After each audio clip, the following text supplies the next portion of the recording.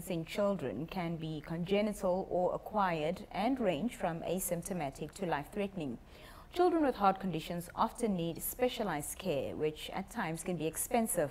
We're joined in studio this evening by Dr. Fenny Shidhika, who is a pediatric cardiologist, to give us an understanding on heart health.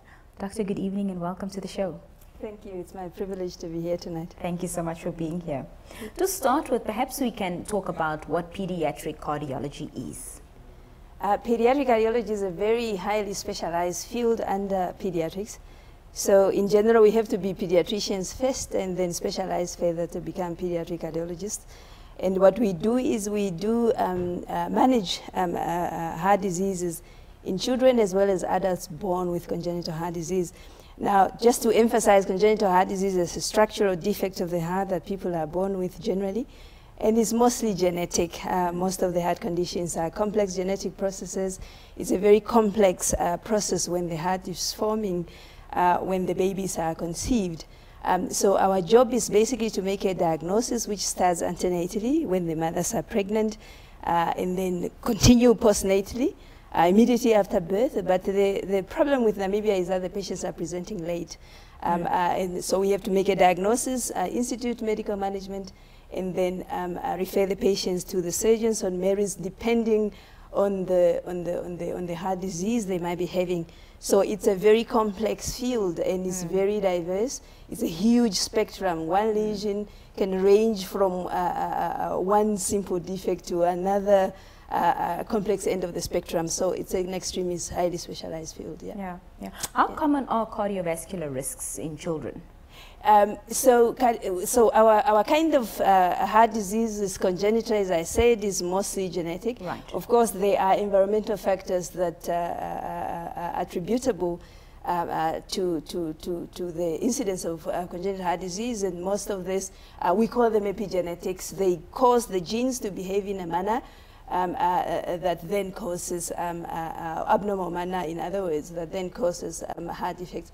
Unlike acquired heart disease in adults, which is attributed to smoking and lifestyle behaviors, this is completely different, and most of the times actually you cannot prevent it. But there are new, there's new understanding on how to prevent congenital heart disease, but in general it's something that is beyond our control, and that is perhaps what it's the complexity into the whole issue. Yeah. You mentioned earlier that sometimes you make antenatal diagnosis. Yeah. In that case, what interventions do you then provide, or you have to wait until the baby is born? Yeah. So basically, it's important to make the diagnosis antenatally, because then you can plan depending on what the patient is having to see where exactly you deliver in the first place, but also what type of management to institute when the patient is born. So what we do then, so we get a set of patients we call high-risk patients for congenital heart disease.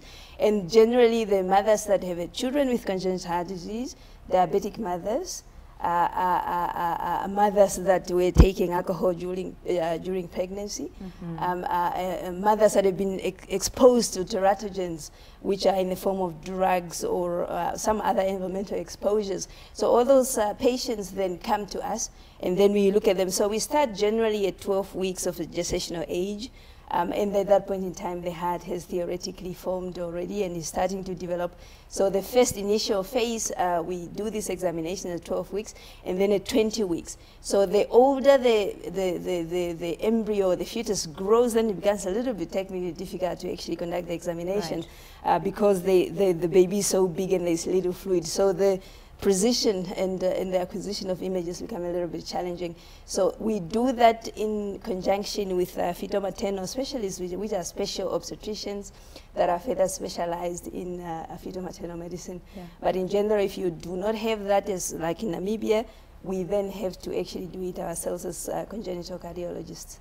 How common are heart diseases in children? We're talking now under the age of 18, babies up until teenage years. Speaking, concerning Namibia, what are the statistics like there? Yeah, so that's very interesting questions. Thank you for that. The weird thing about Namibia is that it's a small population relatively by count, but the incidence and the prevalence of congenital heart disease is extremely high. It is very atypical, and that is why we are actually doing a lot to understand what exactly is causing this incidence and prevalence to be high. So in general, we have a general understanding in the world that at least 1 in 100 patients are born with congenital heart disease. But in Namibia, I think we actually exceed that ratio by far. So we have a database now, a complex database, which is affiliated to the University of Cape Town. We call it Protea, as part of the Protea project. So we are entering all our patients that we see with congenital heart disease, and we started end of 2021, and we've got a lot of patients already in that database. Now, collectively, over time, we will have a total prevalence and incidence number, and this is just part of the whole collective effort by the University of Cape Town, which is now, because that's where I studied, to actually get the overall prevalence and incidence of congenital heart disease in Africa, because that data actually is not available. So we are working with data that is from other continents, which is typically unfortunate. Now, part of that database also, or that project rather, is genetics studies. So when we enter the patients, we have chosen a cohort. I chose a cohort typically with complex congenital heart disease. We do their genes, so it's a complex genetic kit that looks at 160 genes that we have taken. So we have capacitated Namibia Institute of Pathology to actually isolate the DNA, and then we work with South Africa, so we send it to the University of Cape Town.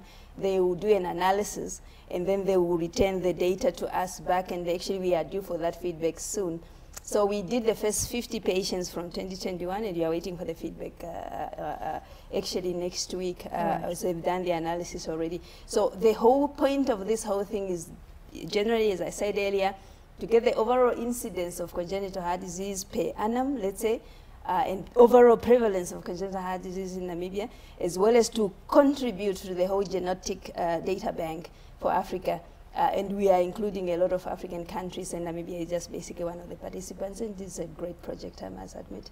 Yeah. You mentioned earlier, when a heart disease is not genetic in adults, it's mostly attributed to lifestyle choices. Yeah. With children who aren't born with heart diseases, also up until the age of 18, are lifestyle choices also the contributing factor, the main contributing factor? And then perhaps onto that you can talk to us about how parents, together with the help of experts, can promote heart health. Yeah, so that's a very important question equally. In adults, you also get a component of acquired heart disease called rheumatic heart disease, which is highly prevalent in Namibia. Now, that disease starts when the kids are younger, and sometimes under 5 years old, especially after 3 there, because of the mechanisms that are involved in the pathogenesis of that particular disease. Now, so they start young, and then if they are not treated, they develop a chronic course, and again, it's a spectrum from mild to severe. So now the long-term course then develops into rheumatic heart disease from acute rheumatic fever, and that can cause incapacitating disability and morbidity as well as mortality, especially if not addressed on time. Now, the other acquired components are, again, rheumatic heart disease. I must retaliate that, again, people have got a genetic background, and we have done studies in the past that looked at that, and all those families were found to have genetic problems, those patients that got to be affected.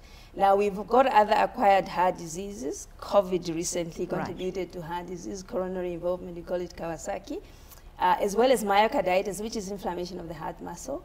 But it caused other things as well. But the good thing is that we've collected that cohort, and that cohort actually, we're noticing that it's actually doing well long term, as opposed to the traditional Kawasaki, which was caused by other viruses. That's just one spectrum of it. But then TB can also cause pericardial disease, especially of the heart, the lining that covers the heart.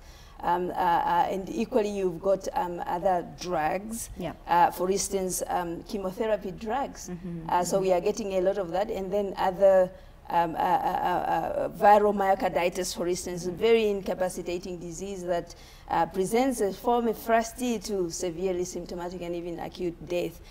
So we've got a whole spectrum, and we have a lot of patients falling under those specific groups. Well, Doctor, it was lovely speaking to you. Unfortunately, that's all the time we have this evening, but just final remarks briefly from you.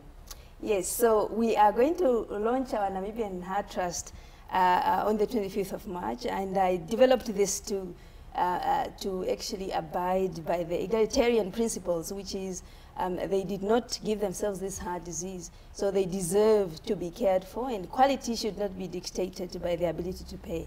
It should be dictated by the need, rather.